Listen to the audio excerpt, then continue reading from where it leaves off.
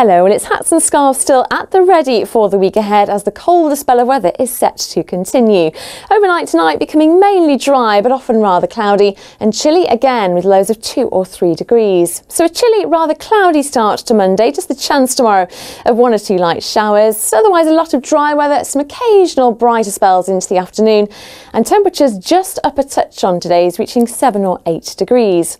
After that though, those temperatures really do take a tumble down to barely above freezing later on, the chance of a wintry shower, otherwise a lot of dry weather with some sunny spells.